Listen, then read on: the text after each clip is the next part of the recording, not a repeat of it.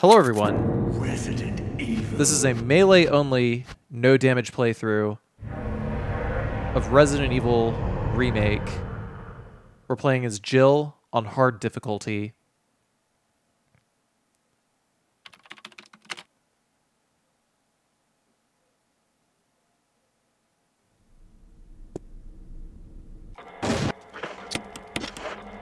First things first, equipping that knife.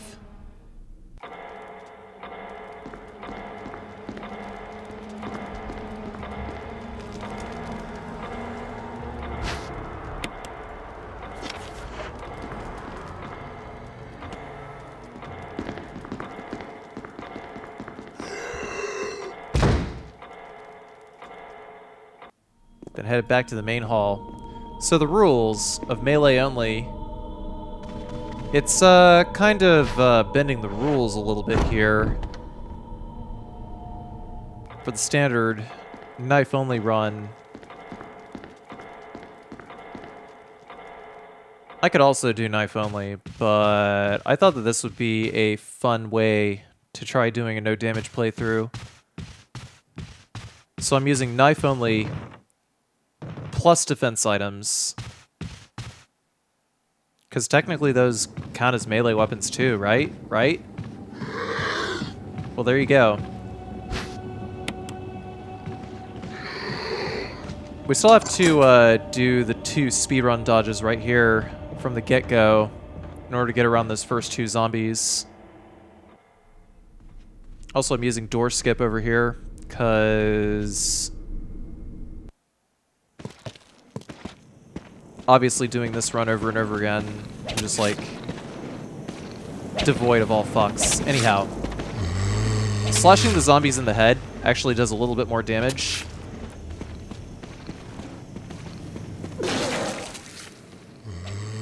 I was actually really close to doing a no-save version of this run, but I took a hit on Final Tyrant.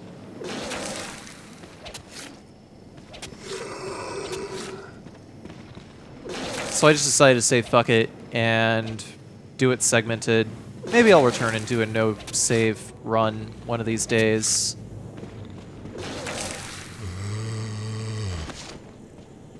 The reason why I decided to roll with Jill in this particular playthrough, first, I did actually complete the Chris version of this playthrough at the time of this recording, was because Jill could skip Plant 42 by simply using the V-Jolt, which is a luxury that Chris does not have. Anyway, first up, I killed that zombie. If you knife zombies, then the first time they fall, they will always be dead. So that's worth noting if you're trying to go for the knife-only achievement. Pretty handy, but of course alternate controls make this pretty easy for the most part. After I knifed that zombie, I decided to exit and re-enter the area just to ensure that the zombie on the left here would be in a completely unaggroed state. And then I would run to the right side of that lane going towards the arrow tombstone to put the arrow in. And if I do that, then that zombie will not activate, as you can see coming out. Gonna grab our first safety net over here.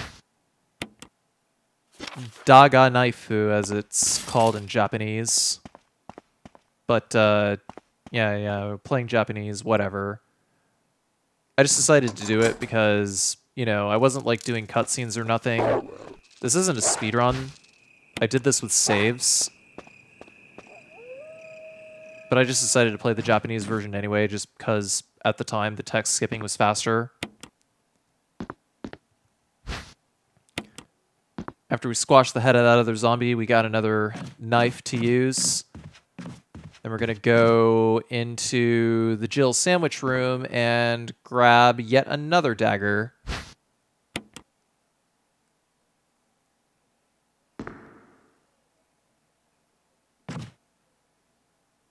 What are some things to consider when only using the knife as a primary weapon? Well, Jill has a pretty decent moveset with the knife, I guess.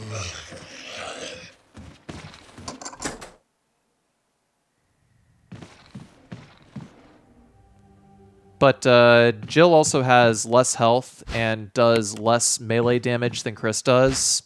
So bosses like Yawn, for instance, take a lot longer. And also Jill's knife range is not that great. For the most part, we have to do some speedrun dodges in order to get around these guys. Whenever I go into that camera angle, I just try to peek into the camera angle, moving as little into the camera angle as possible to see where that zombie is, because if he's close to the double doors and I just blind rush it, then he's just going to grab me and I'll lose a dagger. Because we're playing on hard mode, the zombie that would normally be on the side closest to the murder hall is between the dog terrace and the stairs. So we have to kind of trickily move around him. Decided to grab a ink ribbon here too, because this right here is the first choke point, and I just wanted to record this playthrough just to demonstrate how it's all done. Not even to like achieve anything. If I actually wanted to achieve something, then I just do it no save, but anyhow. Loading up the loading up part 2 now.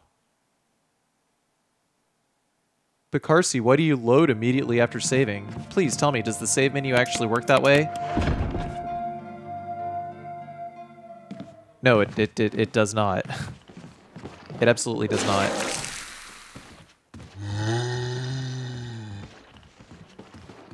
I recorded a separate part.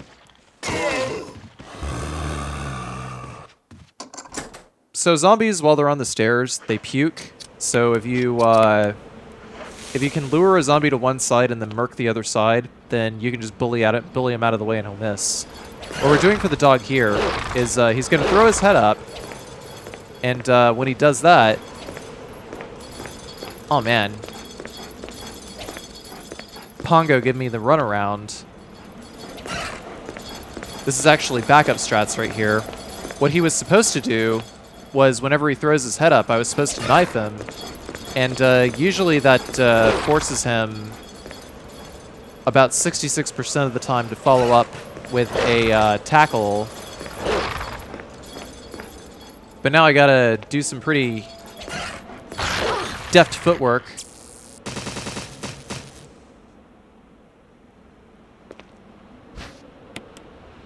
So he tackled me and I used a defense item. If he tackles me, it doesn't cause any damage. And I get to counterattack. And with all the times that I stabbed him, it was a free kill if he tackled me. Normally I use the stun gun, like I slash him when he throws his head up. I use the stun gun and then I follow up with a couple of more quick knives.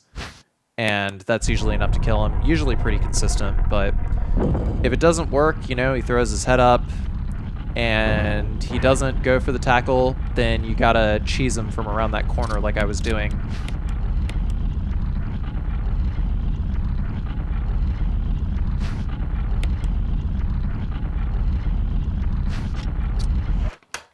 The commentary is going a little bit slower than the game is, so I'm trying to do my best to catch up. Anyhow, unlike in a speedrun, we are not going to go through the murder hall here, because that's a dumb idea. It's like asking, do you want to take damage, yes or no? And the answer is no, because this is not a speedrun.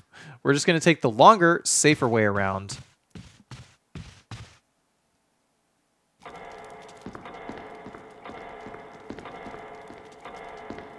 Oh, by the way, if you're playing on hard mode and you have Forest unlocked and, you know, there's one dangerous zombie and all that, you might want to actually watch my Chris video, because I didn't even consider one dangerous zombie at the time that I recorded this, but I had one dangerous zombie accidentally unlocked on a save file, and I just decided to record the one dangerous zombie version of the run with my Chris melee only no damage run, so check that out if you want some strategies for how to get around Forest. But Forest is also pretty bad at attacking, so I wouldn't worry about Forest all that much. We just came out here for another dagger. We're not getting the grenade launcher, but there is another dagger, and those daggers equal safety nets. All the safety nets.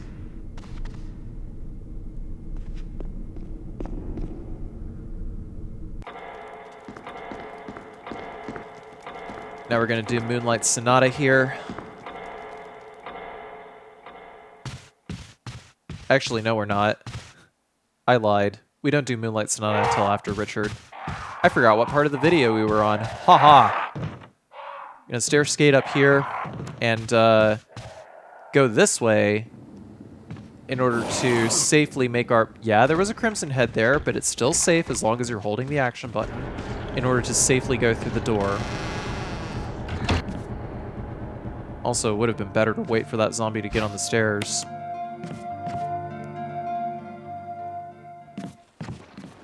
So after we're done with that, there's this zombie over here. Just did that in order to do a spot check on his position. Go through the door.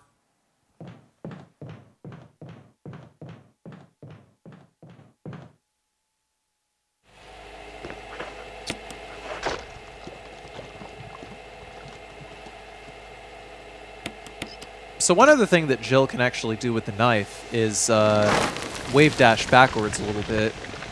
If you tap R1 a bunch of times, like if you tap the aim button a bunch of times, then Jill will sort of do like a little jiggle with the knife and just sort of shift backwards repeatedly, which is kind of handy for dodging certain zombies, actually. It's more of an RE0 strat where the movement is even clunkier, but whatever.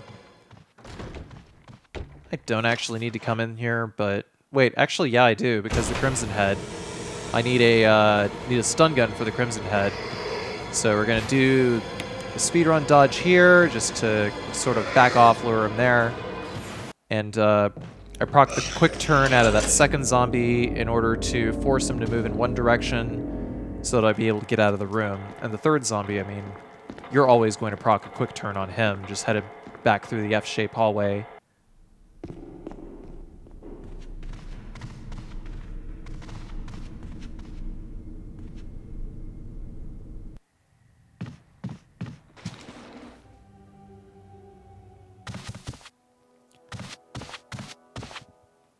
Before we go into the tea room up here... Oh, I actually went for that dodge. Normally I just sit on the stairs and slash his head a whole bunch. Well, that's okay. He's actually not terrible to dodge here. And of course...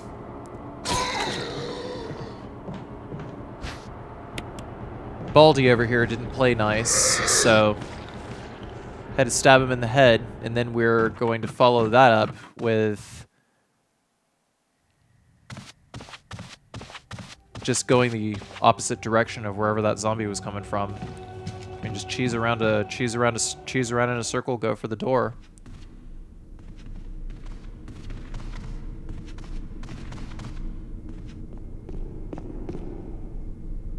By the way, this run was actually recorded like over a year ago, so I've had this sitting on my hard drive for a long time. I guess I was just kind of hesitant to upload it because I wondered if I would ever get the no save, no damage. You can see wave dashing in action there. I just tapped R1 in order to,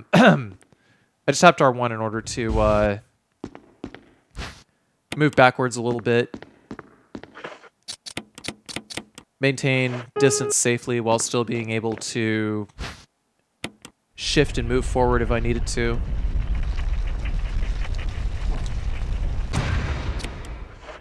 Nothing wrong with having both on the channel, Carcy. Yeah, not a bad idea in the future. Could see it being a good thing. That zombie is always going to quick turn as long as we run down the left-hand side of that hallway. Where am I going? Wow, I must have been like half asleep when I recorded this. I don't even remember what I was like when I recorded this. I just remember that I recorded it and I remembered the strats that I used.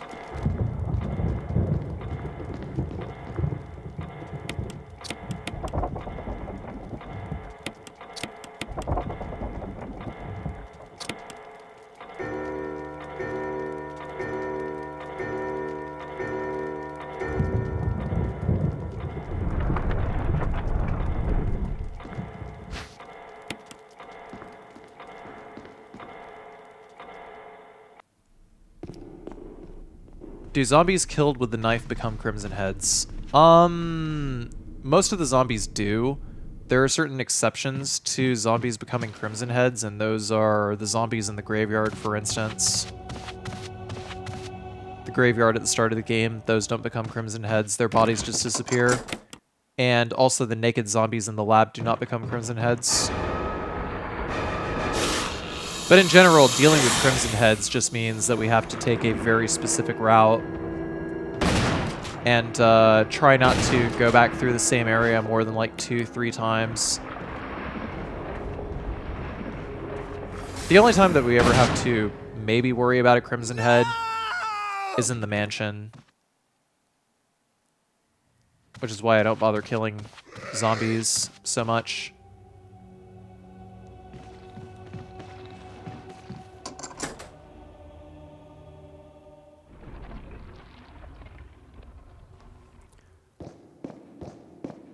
You could use Richard to kill Jan, but you don't really want to do that. There's no reason to. Jan is dreadfully easy to get around. You just have to take wide angles and force Jan to go around the banisters.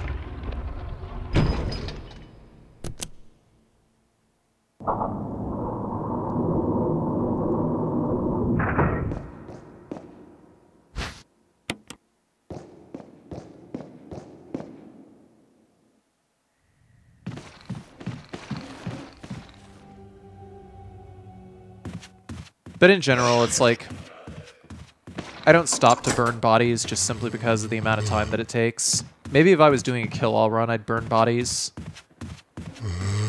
Also, there's no reason to go into that save room over there, because there are no defense items. Just health items and weapons. Or sorry, health items and ammo. Do the puzzle over here. Sword guy orange, the guy with the necklace, turn him purple, the guy with the crown, turn him green. Now we have all of the requisite items here. Now that we've unlocked this door, I'm going to go into the dining room and make a save.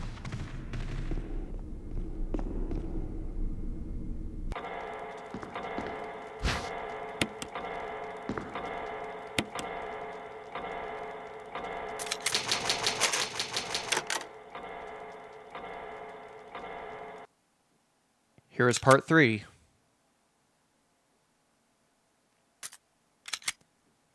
We're going to go from Crimson Head up to the sharks in part 3.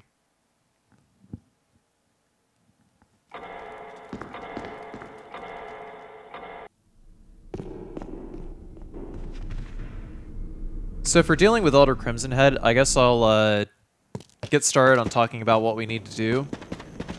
Basically, after putting in all of the stone masks, the coffin drops, Crimson Head comes out whenever we approach it, and what we do is we actually want to run towards the Crimson Head's rear and to his right butt cheek, basically. So Elder Crimson Head's right butt cheek is where we want to run to. He's going to whiff his first attack. We want him to whiff his first attack. This is easiest to do with alternate controls, of course, by the way. And whenever we go behind his right butt cheek, basically that always prompts Elder Crimson Head to do a 180 and grab us, instead of doing a 180 slash. If we move towards his left butt cheek, then he tends to do slashes more.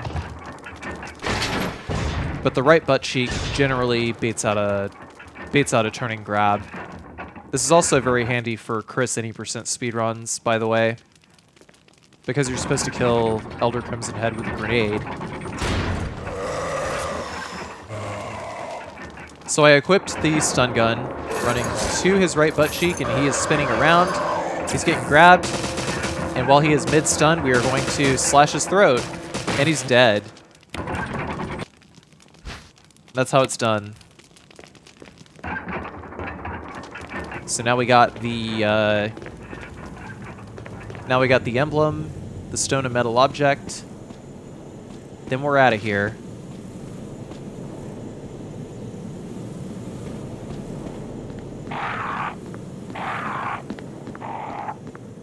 Also, Elder Crimson Head is literally the whole reason why I decided to use melee items.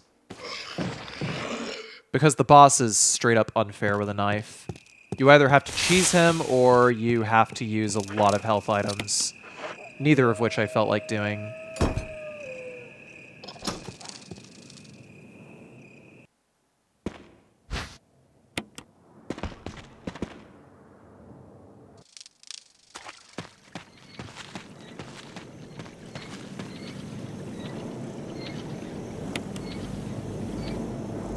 Turn the red cock to face west. And then we'll turn the blue cock to face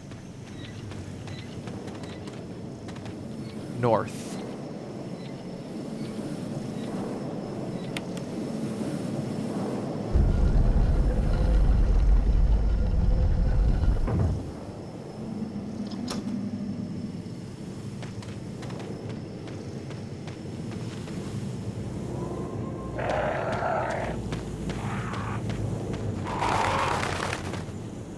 Is stun gun and throat slash an actual thing like Chris's flashbangs blowing off heads, or did I just need one knife's worth of damage?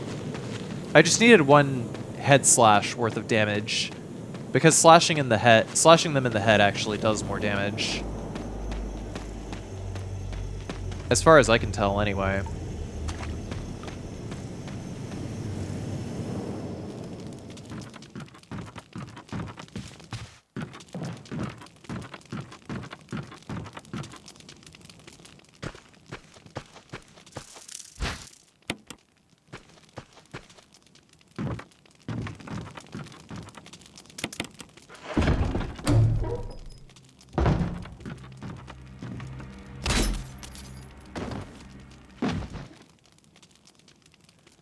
So for Lisa, because I'm playing with an unlocked frame rate, we're playing at 120 FPS, there is a very specific dodge.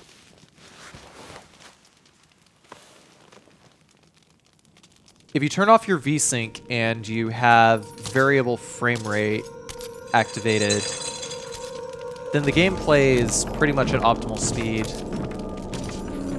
But I always play at 120 FPS because that's what I'm used to for dodging, regardless. So it doesn't matter, not a speedrun. But what I did was I buffered my up input, and I walked forward one step so that I could bait out Lisa's front swing from her left side. And when that happens, that's when I break into a run and just run around Lisa's right. Jill's left, Lisa's right. And I do that with tank controls.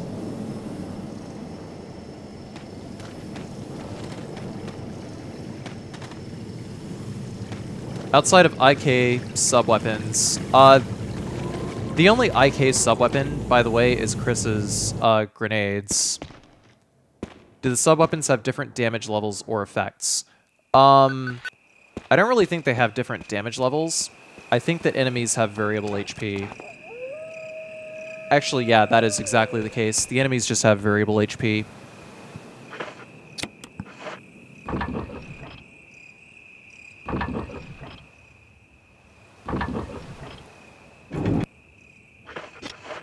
But specifically regular enemies. Bosses, I believe, have a static set of HP.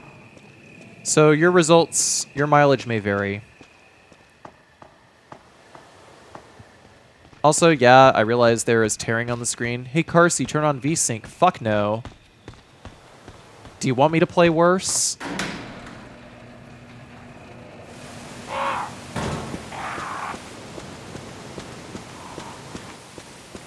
No, because VSync, while it does make the picture look nicer,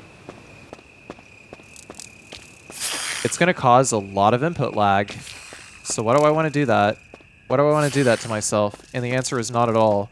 That is why my VSync is always set to off.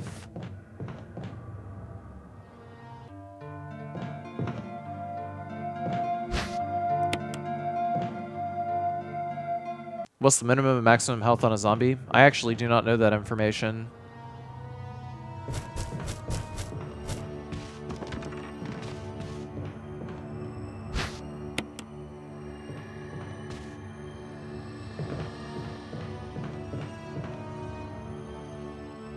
As long as we don't fuck around in the bar over there, we can just grab the red book, get in, get out.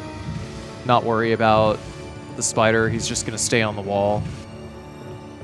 But if he gets off the wall, then, you know, we just run around behind him. He generally won't spit acid fast enough.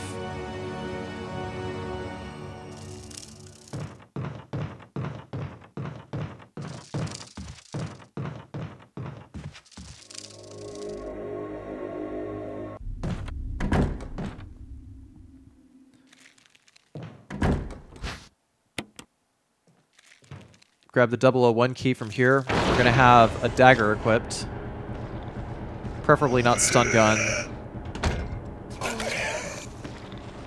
Rather save stun guns for killing zombies if we absolutely need to.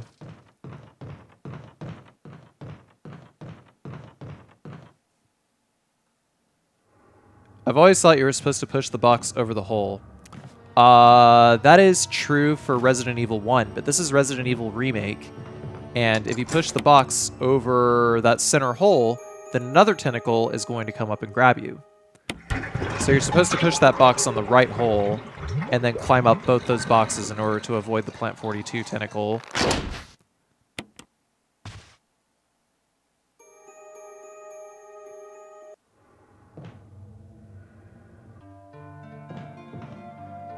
Now that we've got the control room key, we're going to make our third save here and start up part 4.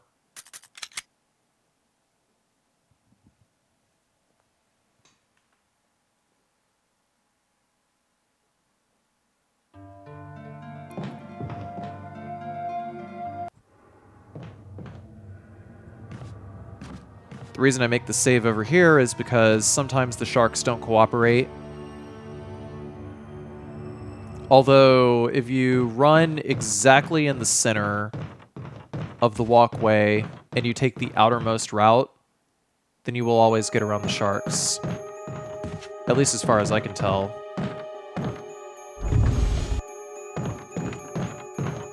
It's one of those gotcha traps set up especially to mess with people who had played RE1 and thought it would be the same. That is correct.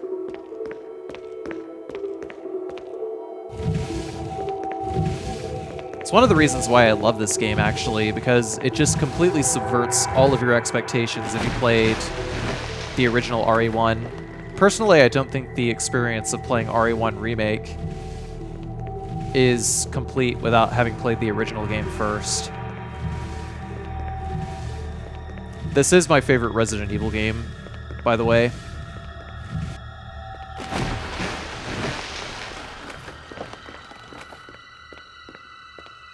But the overall experience is complete with playing RE1 before playing Resident Evil Remake.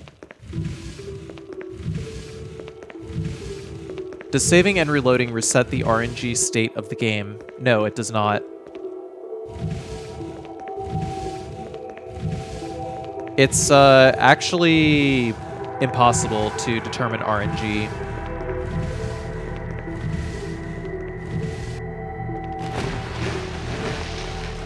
But if you're precise enough in your movement, you can generally take it down to one of a few permutations, at which point you can have some semblance of consistency, albeit within plus or minus a couple of seconds if we're talking about speedruns. But in no damage, the only thing that matters is consistency. And that's what all of my strats were designed around. And this is the most consistent way to get around the sharks, speaking of, is not taking the inner line and just running in the center of the walkway.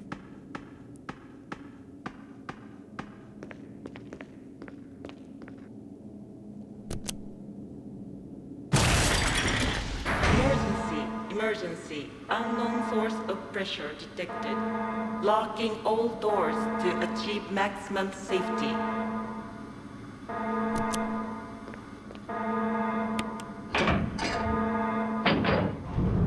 Reaching 30% of pressure threshold.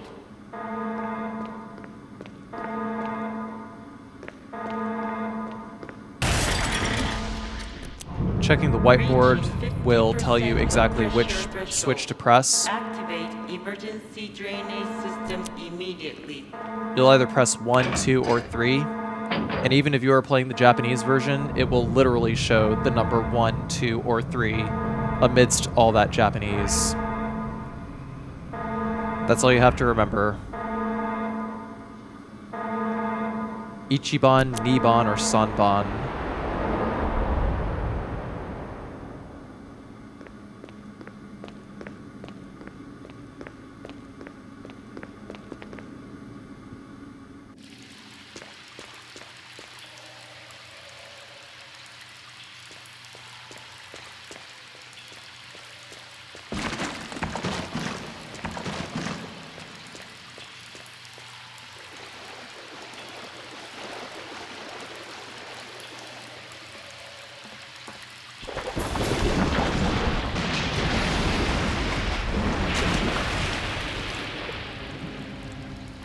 So we could fry the shark.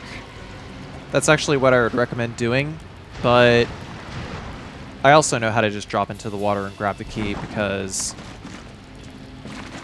I am that much of a badass.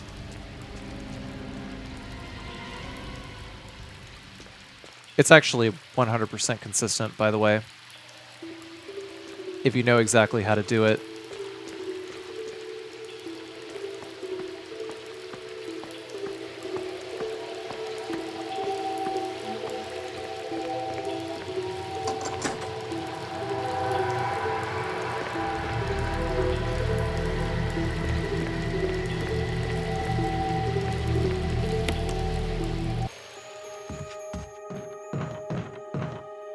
So now we're going to go to the gallery, and we're also going to deal with Plant 42. I don't even know why I ran that way. Jill's movement must have fucked up somehow.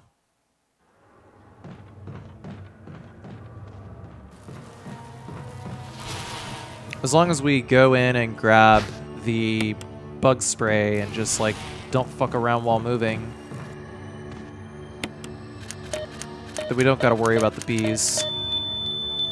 Also, the combination on the door is any combination of the numbers 3, 5, and 6. It's total RNG. I'm going to start with grabbing these bottles and grabbing yellow 6 and grabbing water and grabbing number 3, and then we mix the water with UMB number 3 and the UMB number 4 that we just created with UMB number 6. And I had messed up.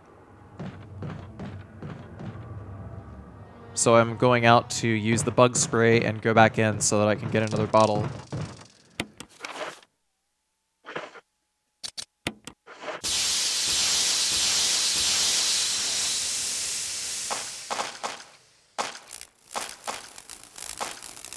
In order to solve the V-Jolt puzzle, the correct solution is 1 plus 3 equals 4.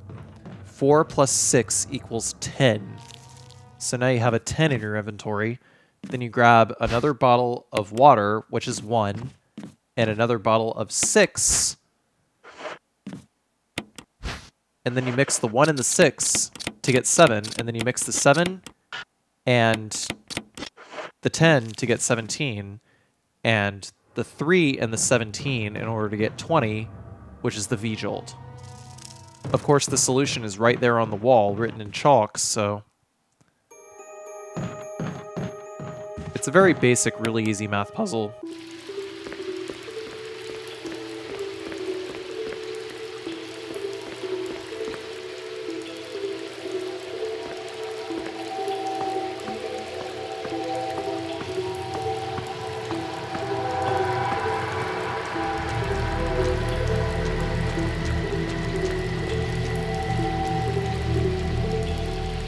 And then we gotta go all the way back around to go use the V-Jolt.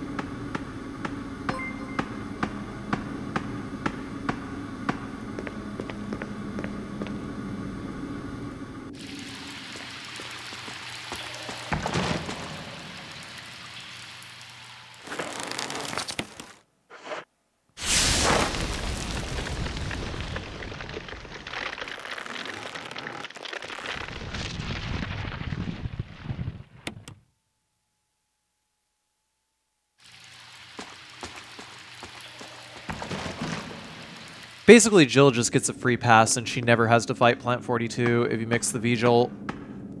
It ain't fast, but you get to skip the fight.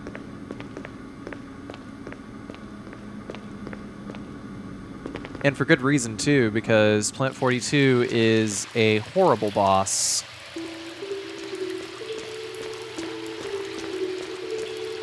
If you're trying to do it knife only, and you're probably wondering, well, how are you supposed to beat Plant 42 knife only? And the answer is you slice off its tentacles.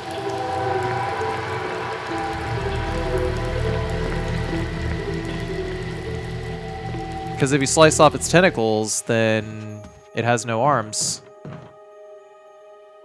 It's donezo. Game over, man. Game over.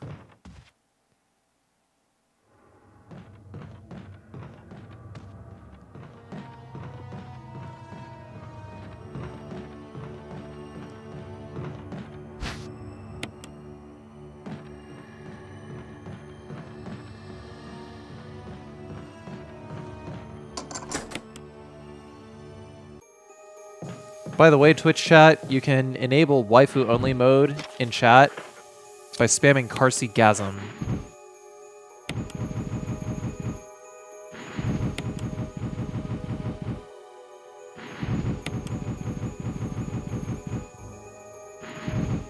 Is there any speedrun category that uses V-Jolt? No, there is not, because V-Jolt is too slow.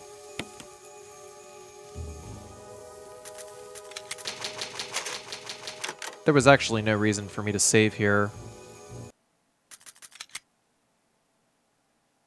I should have actually saved in the save room coming out.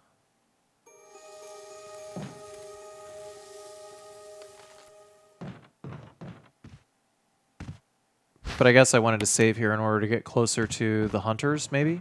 Nah, this would have been longer if I had to reload a save.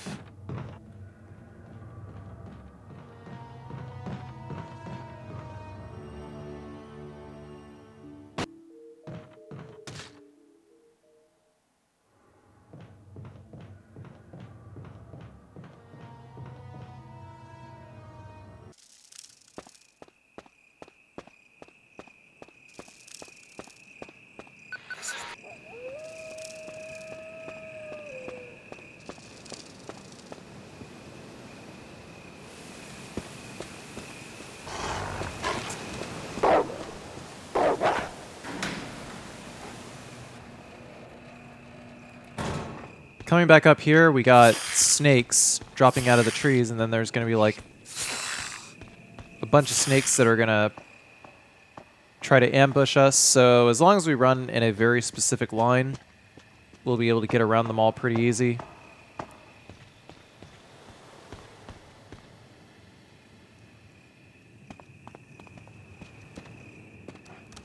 Whenever we see the dog rearing up, getting ready to start running, pay attention to his head, because his head is going to tell you exactly what direction he's going to go. So when you see that, you can go the opposite direction. Now, dealing with hunters, hunters are fast and annoying. So the best way to deal with them is to just simply choose the correct door to go through so that you'd be able to easily dodge them or avoid them altogether. That's what I recommend.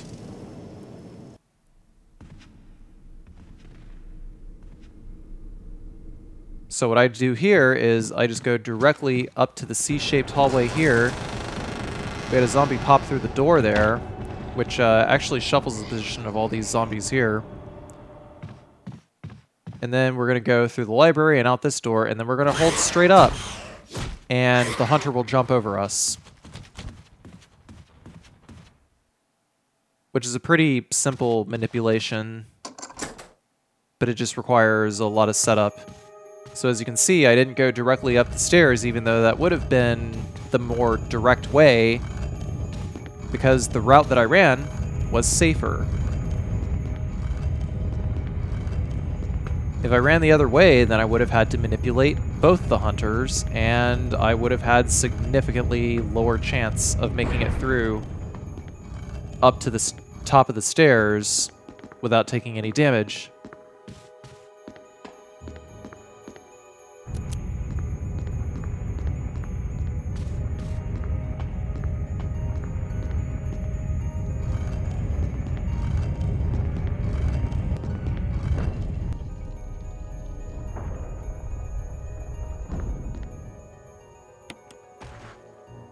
Next, grabbing the first Doom book.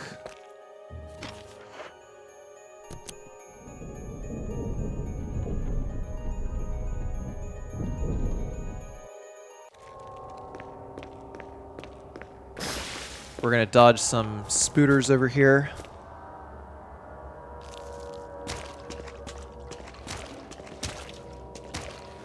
I like to grab this dagger because it spaces out this zombie a little more and allows us to get around him a little easier. It's like I have daggers, it's pretty safe to get around no matter what, but when he chokes me out like this, then it's like, forget it, just take the butt, or just take the grab and go. And because that zombie was right outside of the puddle of water, he was on a slightly higher Z-axis than Jill is. So he's going to puke.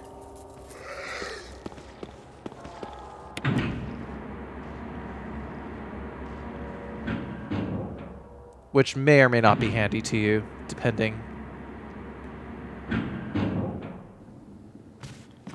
Next, we're going to go this way. As long as we hug that wall, that zombie is none the wiser. Take this battery pack here, and this battery.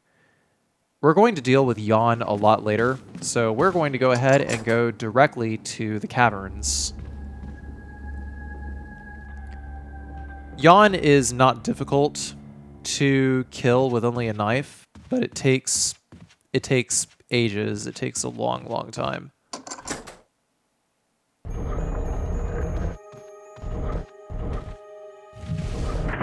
I do the same thing in my no-save runs as well, because I have to actually go back out that way anyway. Like, I have to go back out into the main hall and down through the dining room and back out the west side just to be able to lock in the correct way to avoid all the zombies.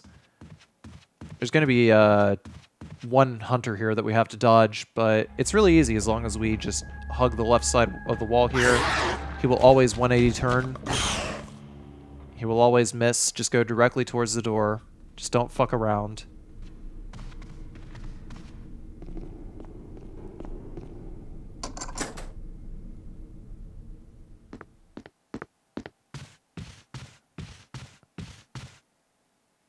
I would say that in the case of a no damage run, easy and safe go hand in hand. The safest thing is always the easiest thing.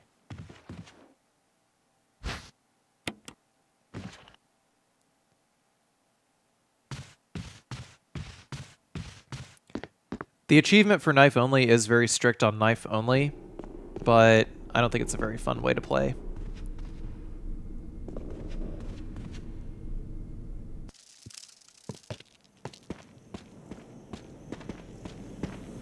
I just rather do not like tanking a lot of damage.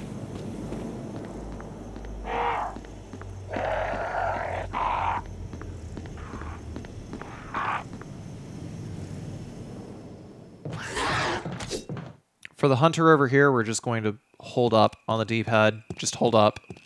You will dodge him 100% of the time if you hold up on the D-pad.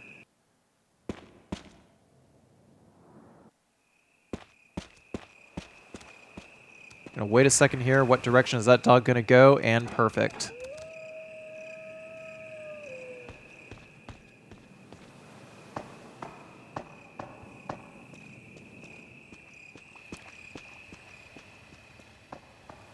This spot over here is a run-ender if you are not careful with your movement.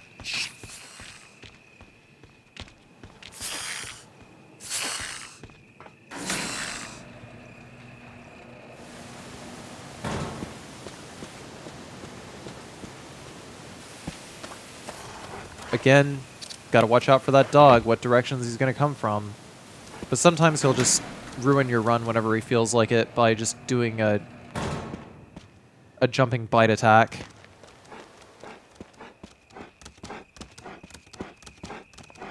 Fortunately, in Resident Evil 1 Remake, we don't have to worry too much about dogs because they aggro for a little while before they actually start moving. We don't have to worry about them just like outright pouncing on us. Even on 30 FPS. That animation was added to their AI cycle for some reason in Resident Evil 1 HD Remaster, but it was not present on the GameCube versions. Because the dogs just move immediately on the GameCube version. I don't know if frame rate ties into it or what.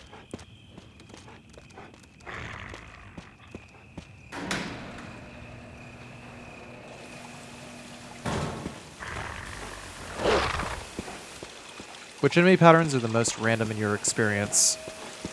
Mostly ones involving dogs. Because it's like zombies, you can just get grabbed and pass around by using a defense item. But dogs, on the other hand, they can just sort of hit you whenever they feel like it sometimes.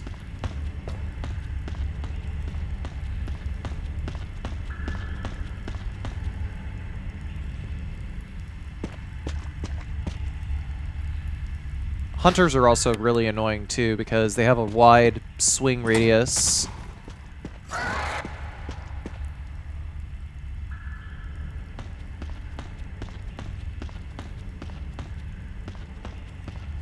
And also because they have a lot of hit stun. Like if you don't know how to follow up, like do a follow-up dodge whenever a hunter hits you, then it will decapitate you.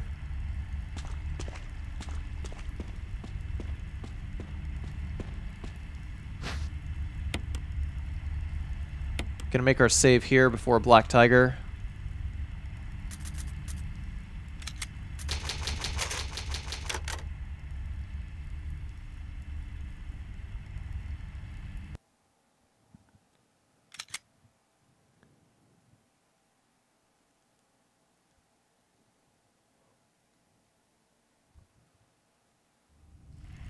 How many ways can the Black Tiger fight go tits up?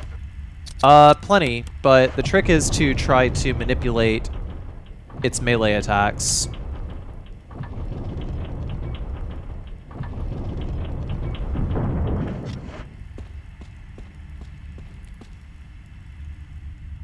I'd say the main way that it could go tits up is if you are too far away whenever you recognize its attack cycle.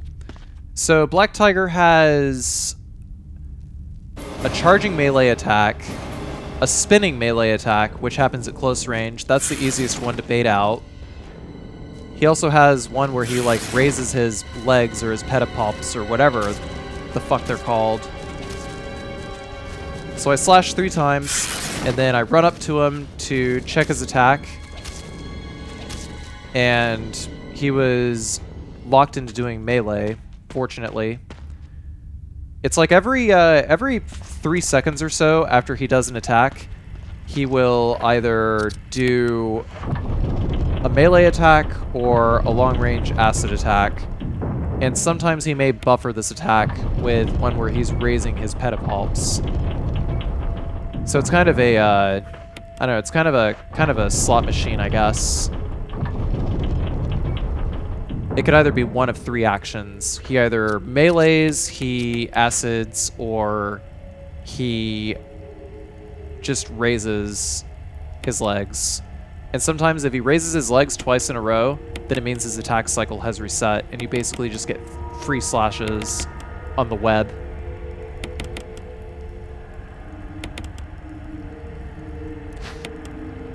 Is that even the right word? I don't know, let me find out.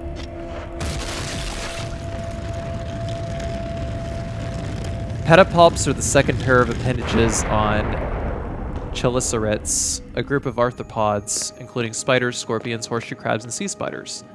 Oh. See? I was right.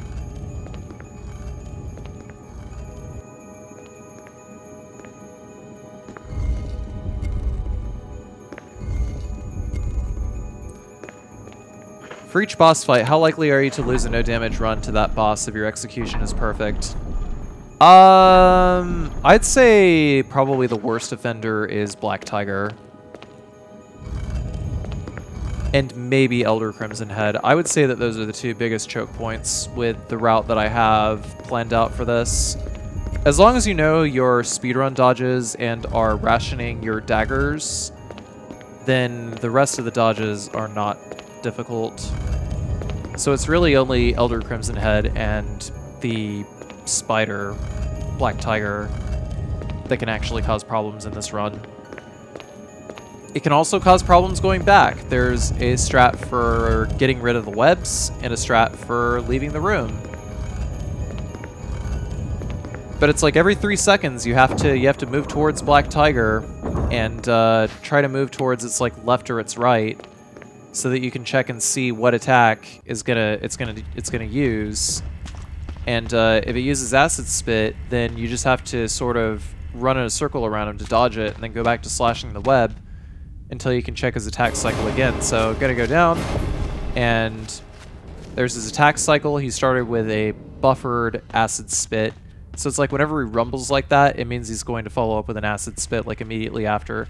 So when that happens, it's like, fuck it, it's free. Like you could hear it bubbling up. He never cancels after that bubble. It's always a telegraph, and you're always going to get Acid Spit when that happens. So it's like, if you see that, then just run towards the door. Fuck it, it's done. Just make sure you're angled towards the door if that's the case.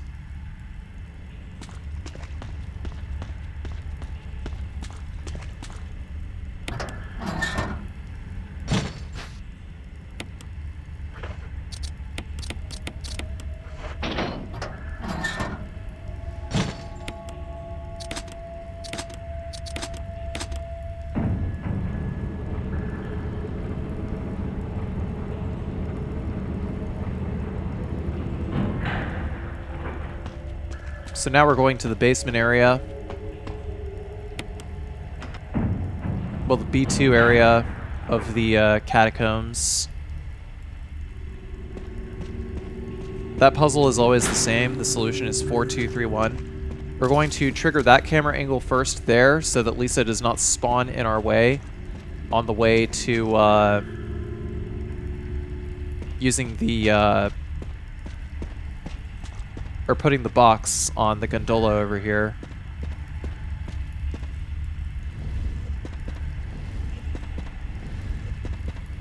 Gondola. The wrong emphasis on the wrong syllable.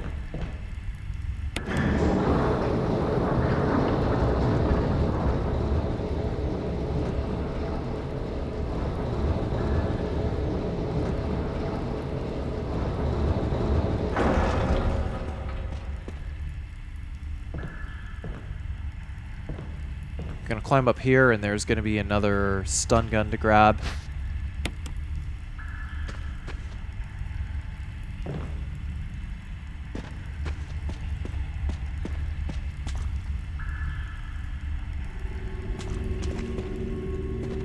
Gonna go down here, get Lisa to spawn over there, and then we're gonna leave.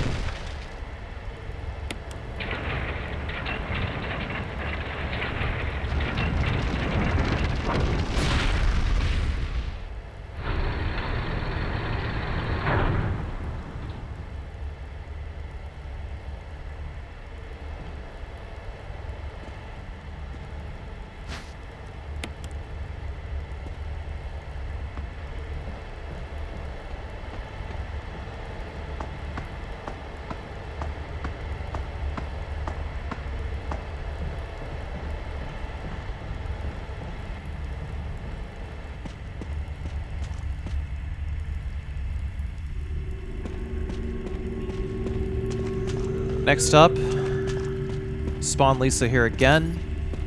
Gonna pull the lever. And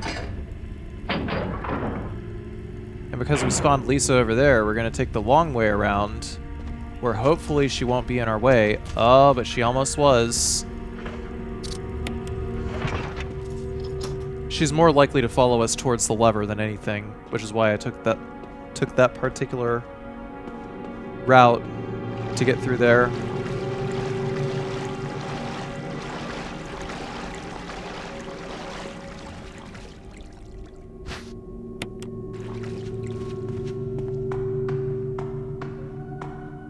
And at this point, we have everything we need to make our way to the laboratory.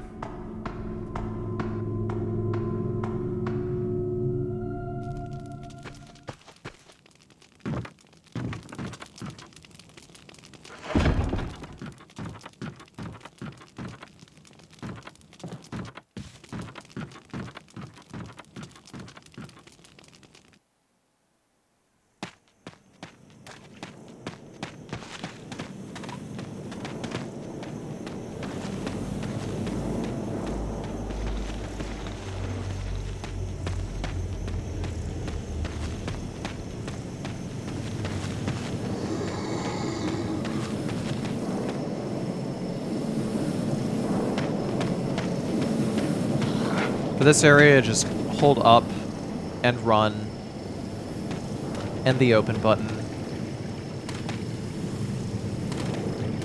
Those zombies are just there to punish you if you didn't get the Magnum earlier.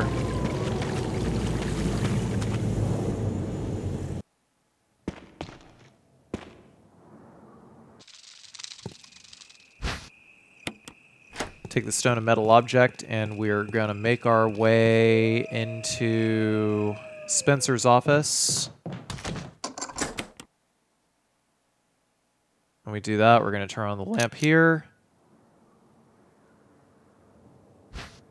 I did not mean to pick up those shotgun shells. I don't know, maybe Jill will bust out some Relento shit from like Street Fighter Alpha or something.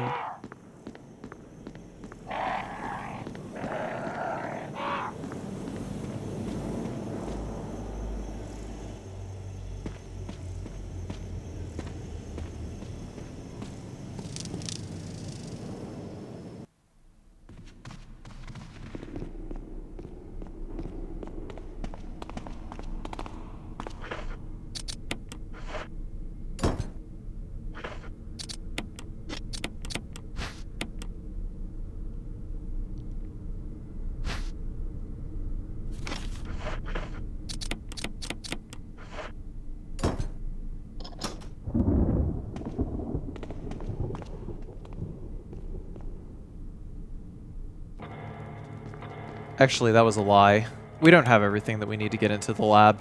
You know why? Because I am a huge dumpy and I forgot about Yawn. This is the only run-through where I choose to fight Yawn late in Mansion 3.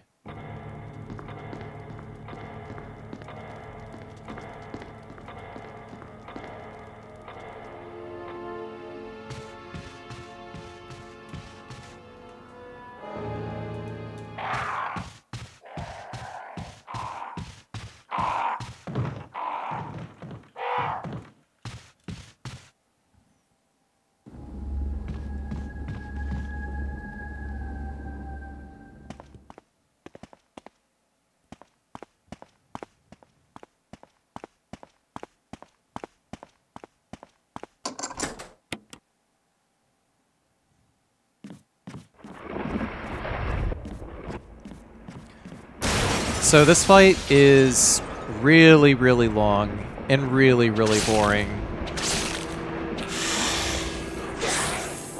We're going to try to get in as many free slashes as we can with Yawn over here. And then once we get to the ladder here, we hold down and start climbing down immediately. Now Yawn is stuck down here forever.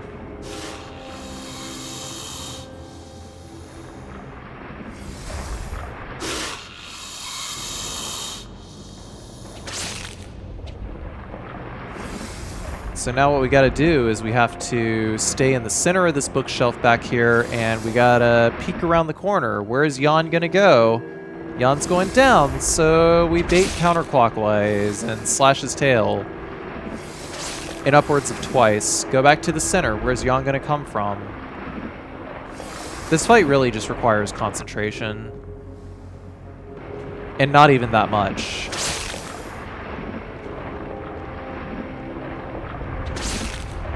Slash down.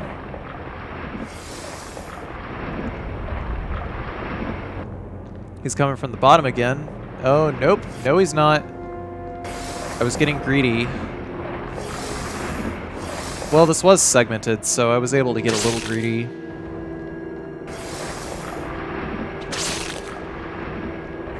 Like I said, this isn't hard, it's just long, and it takes like, I don't know, 60 slashes to take out Jan.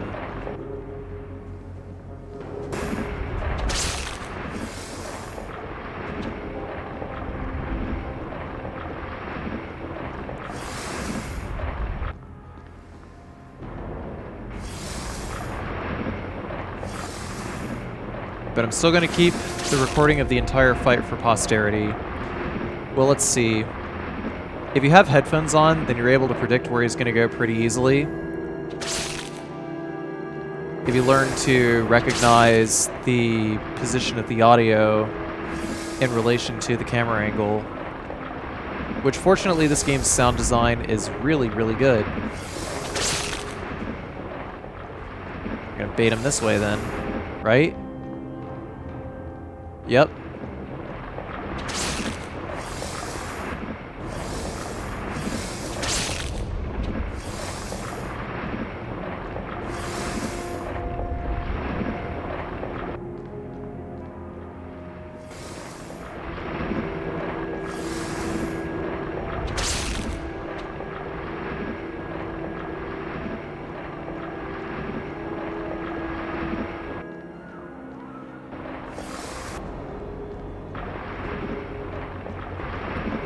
But I was mostly running out in the center to just like sort of lure him one way. I think luring him counterclockwise gets you the most possible slashes if you can get away with it.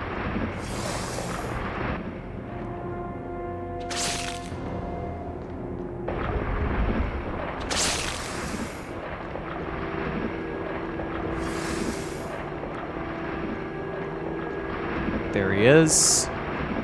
Going counterclockwise again, but still not fast enough. You can only get away with 1 slash, 2 slashes.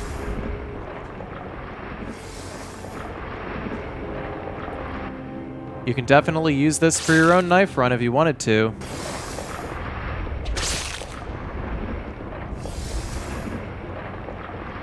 By the way, I should probably mention, and hopefully you read the disclaimer and you are listening to me about watching the entire run before trying to mimic anything that I do. And the reason for that is because the commentary explains things, especially things that you should really know in advance, such as the achievement for knife only. The knife only achievement will only track if you 1, do not stomp heads, 2, do not use defense weapons, and 3, do not use any weapons at all. Also 4, do not burn bodies. You can't burn bodies either.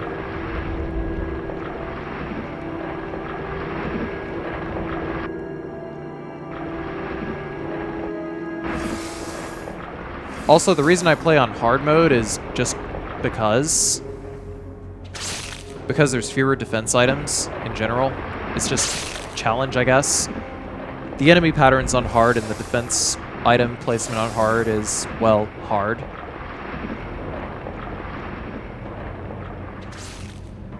Oh, I got lucky here. It's 3 slashes. Hell yeah. It's my lucky day.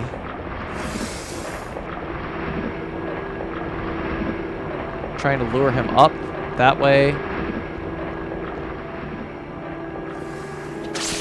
Ooh! Oh, wow. He could have slashed me through there. Man, that was ballsy. That was ballsy. Do as I say, not as I do. Don't try that. Don't try that. Don't do that. Just go for the pokes. Just go for the slow pokes. But I'd say that probably the quickest, easiest way to take out Yawn is to just stock up on first aid sprays and slash his head, because his head actually does take a lot more damage. Yeah, past Carcy had all the balls. It's like I remember the route for this run, but I never remember how the run went exactly whenever I go to commentate a run that I recorded over a year ago. It's always a fun little grab bag.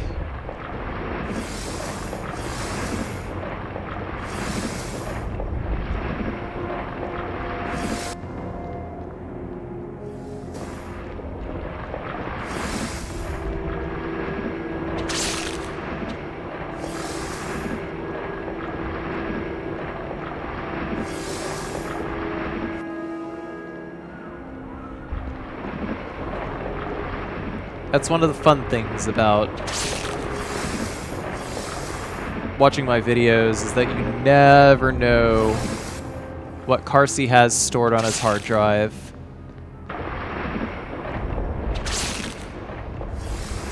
For a rainy day. And this, my friends, is a rainy day. Oh yeah, one other thing.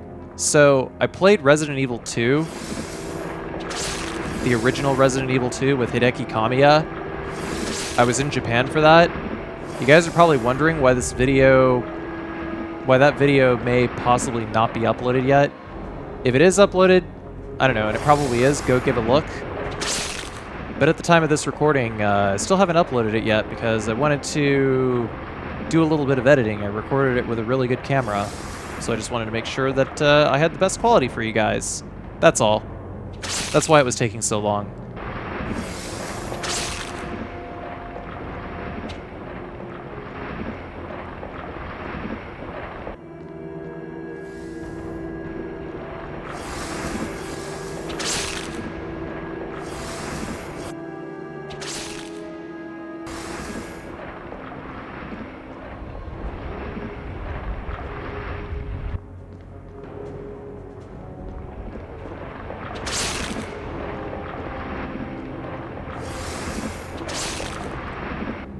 Would you consider this fight the most tedious part of the knife run?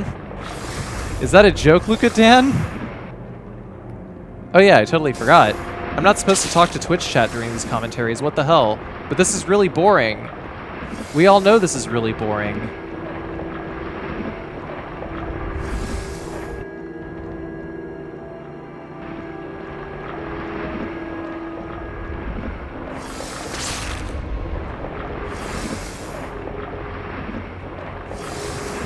It's a lot more exciting when you're actually like on track to actually getting like a no-hit run in this, believe me.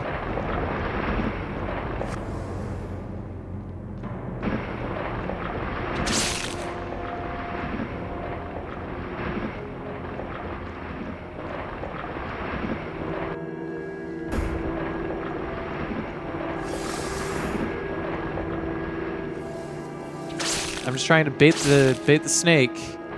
Just trying to get as many hits as possible, because this is taking forever. Bait up. Is he going that way? I don't know, you tell me. No, he's not. Got him to commit to a direction, and now we slash the tail. Commit to a direction, slash the tail. Commit to a direction, slash the tail. Commit to a direction, slash the tail. Oh, you know what I think I'm going to do? I'm actually going to have like a fast forward button. I'll just have like a fast forward piece of splash text that just like pops up over here. That sounds like a good idea. I'll remember to do that whenever I finally edit this video.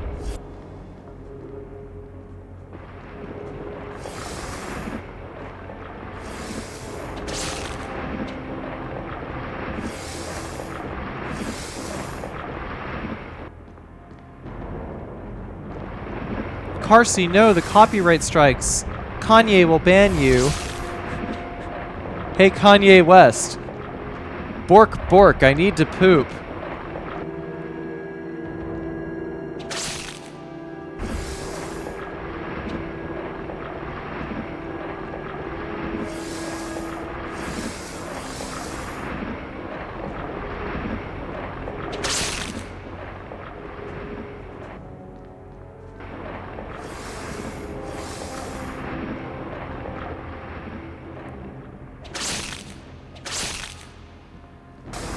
But yeah, I've been looking for hours for a way to make this fight faster, and really the only way is death by 1,000 cuts.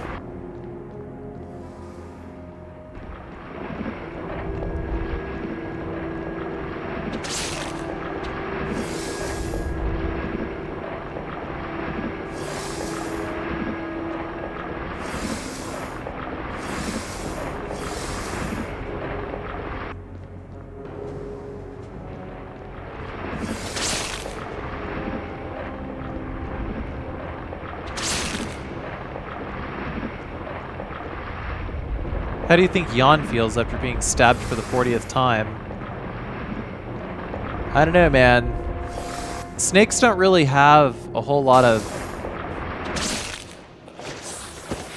Snakes don't really do a whole lot except just like hiss and salivate all Pavlovian.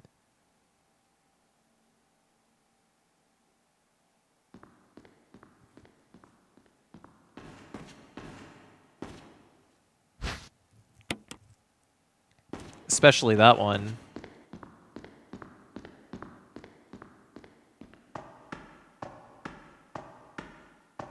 But whatever, that's done.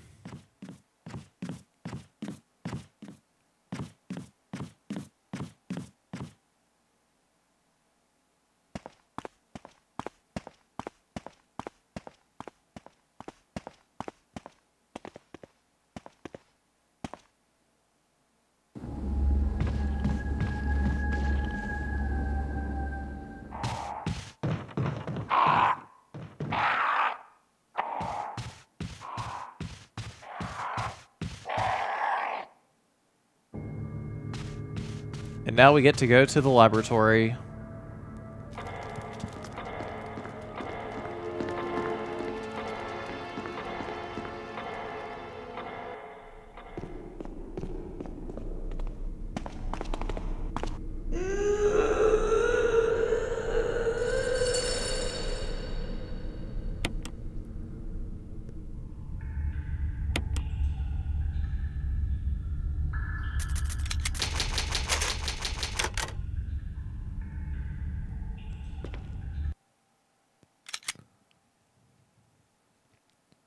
Loading up part 8.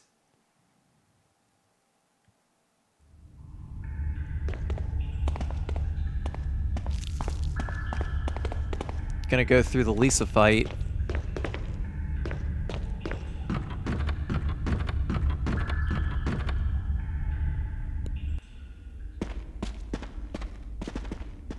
There's a lab in the snake chasing game.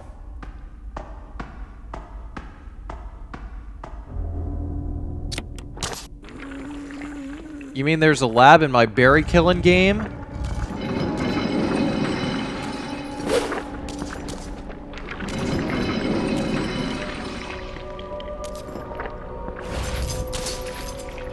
Yeah, when this bitch jumps over the coffin, we just run around the other side. And just have her jump back this way. We're far enough away. Oh, but she ain't jumping. But when she throws her head around 90 degrees like that, she's committed to a specific action. It's like a 180 degree dodge or a 180 degree turn, only instead it's like 90 degrees. So she's locked into that action, meaning we can dodge around her when she does that. It's a very, it's kind of a subtle animation to notice. But like getting used to the way the enemies move is like paramount to being able to dodge things in this game.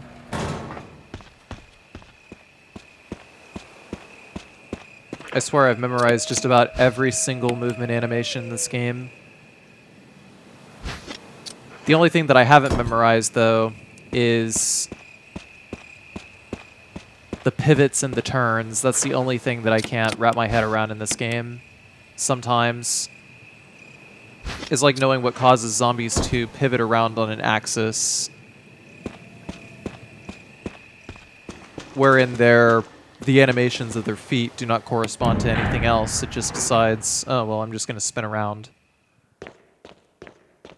Because there's a difference between, like, the 180-degree turns and them spinning into their lunges and their attacks.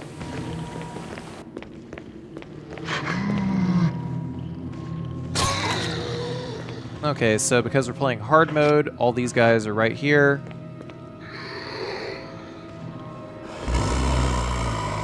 And I wasted a dagger, so what I'm going to do is apparently reset the room, because I'm better at dodging these guys on a fresh room. And sometimes I'm not.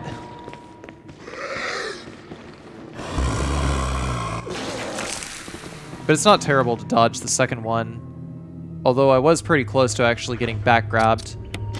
So for this one over here, this is like one of the only zombies that we actually have to kill. So we're going to zap him, then we're going to slit his throat.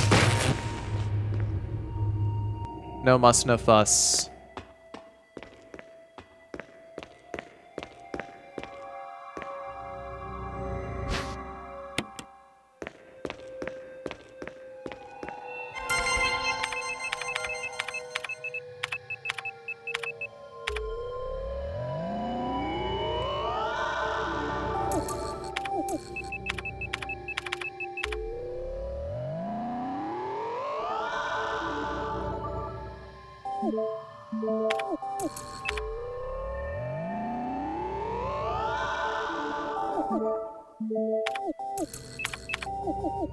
The login is John, the password is Ada, the second password is Mole. As per usual, we're going to go upstairs. I actually preferred not to kill any of the zombies up here, because if I did, then they would have turned into Crimson Heads by the time I got done with the Tyrant. So that would have thrown my escape in for a loop. I'd rather dodge what I know how to dodge than attempt to dodge what I actually do not know how to dodge. Oh, did I say Mole? God damn it. I mixed up the two again. It is Cell. Sorry, Mole is classic RE1. But fun fact, if you type in Mole in a New Game Plus run, then you get a little voice clip of Tofu from Resident Evil 2.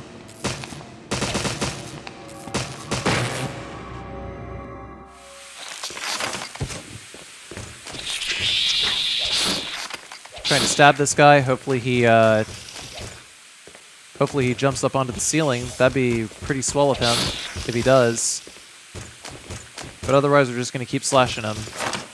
Oh, he's on the ceiling. Free. Please grab me. Thank you for grabbing me. Now get zapped. It looks like Jill's getting choked out, but that's actually 0 points of damage.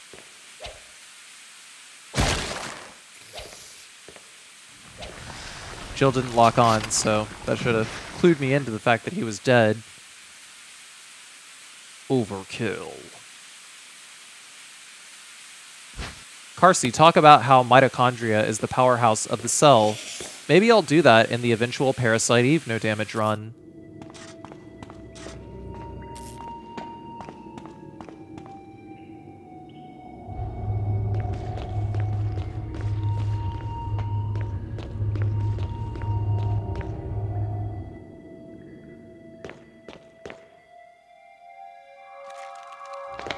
Alright, so this guy, once again, Zapparoonie. Then we slit his throat.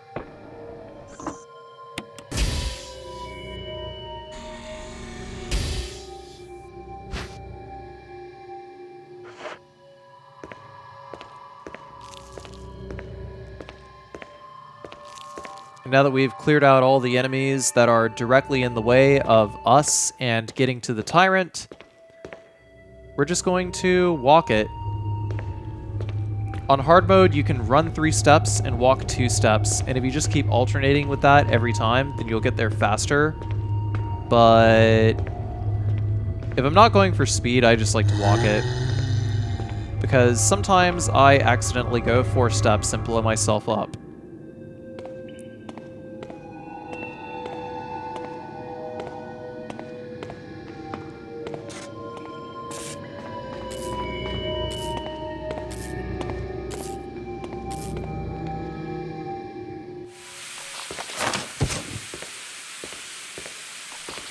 Nah, I'm not going to edit out the parts where I'm talking to chat. It's fine. There were plenty of boring parts that I just, like, wanted to, I don't know, pass the time, and it's like, why not talk to chat? So, sure. I'm pretty sure all the people on YouTube will forgive me for that. Anyhow.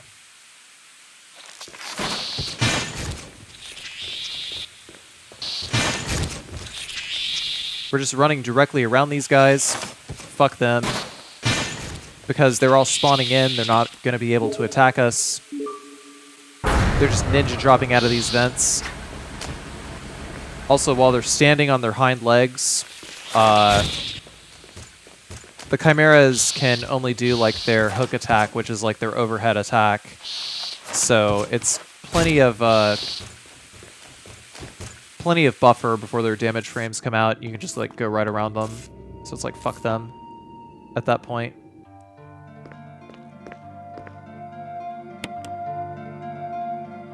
Carci, you gotta take your commentary game to the year 3000 and include a Discord voice chat in the audio, LOL. No. That is one thing I will never do. Not unless I was running the game, running whatever game I was recording a commentary on with someone else. But maybe Resident Evil 5, I don't know. I do have a Resident Evil 5 commentary on my hard drive as well. Not commentary, but a Resident Evil 5 no damage run. Gotta edit that shit too. If you guys are wondering what's down the pipes. Alright, so, final part, Tyrant. I don't think that slashing upwards actually does any more damage.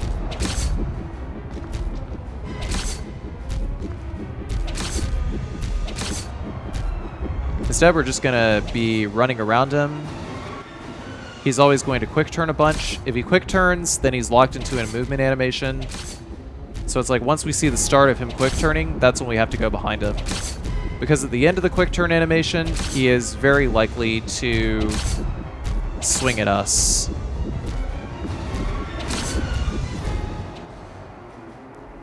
Otherwise, we stay in one of 2 zones.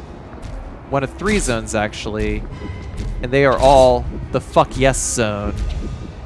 And the fuck yes zone is Tyrant's ass crack, his left butt cheek, and the right butt cheek. Because that will always, always proc a quick turn, and it is also the safest angle at which to slash him. Everywhere else is called the fuck no zone. So you see Tyrant's ass, you get all up in there until he quick turns.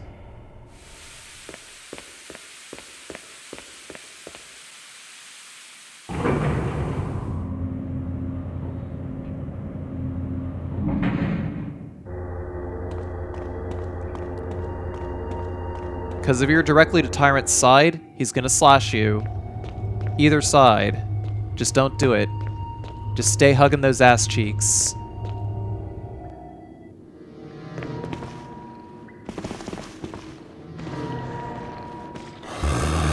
What are you talking about? Tyrant's got an ass like a superhero. You could get lost in that. Anyway. Just dodge around these zombies, and that's it. That's the end of the knife-only, no-damage playthrough. It's bad ending, so there's nothing exciting else to talk about other than, well, thank you guys very much for watching. I will have the Chris version of this video uploaded very soon. If you liked what you see, please be sure to like, comment, and subscribe.